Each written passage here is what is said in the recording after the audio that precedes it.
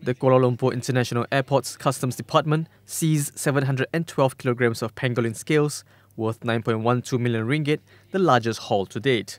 Its Enforcement Assistant Director General, Datuk Padi Abdul Halim said the seizures were made possible following a tip-off.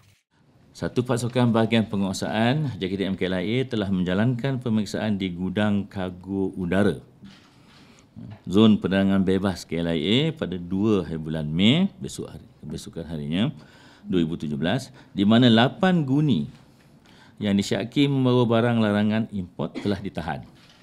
Kita telah menemui lebih kurang 408 kilogram sisik tenggiling yang bernilai anggaran RM5,263,200. Siasatan awal menunjukkan sisik tenggiling yang dirampas tersebut dicatatkan sebagai general product. Yang kes kedua, JKTM KLIA telah berjaya mematahkan penyelundupan sisik tenggiling juga yang tiba ke negara ini melalui KLIA kita pada 2 hari bulan Mei.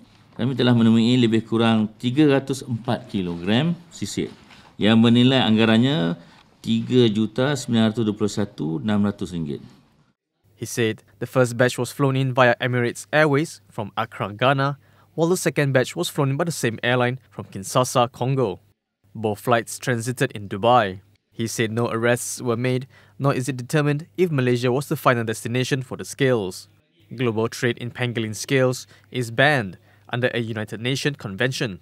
Import of pangolin scales into Malaysia requires a special permit from Perhilitan and under the Customs Act 1967 and can be sold for up to 1,500 ringgit per kilogram in the local market.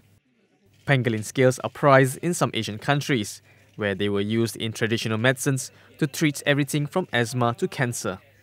However, there are no scientific research to back the claims.